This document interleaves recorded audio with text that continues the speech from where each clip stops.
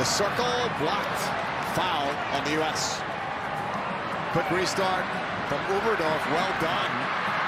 Brand on the left, in the box, has an angle, in front, Krumbiegel, 2-1 Germany.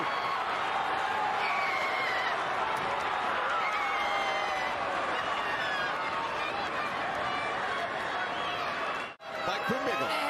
And just a heads-up play by Oberdorf. She puts her hands on it, it's the quick restart, and this is the pace of Brand. Not only does she get the edge on Alana Cook, but she also bodies her off, holds her off that pressure, and lays a perfect ball across that back line of the United States, who is still trying to recover and get back into position. And then it's just the easy put away from Krumbiegel, who gambled with her partner and arrived in the box to put Germany up 2-1. I mean, the United States is going to be holding their head over this one.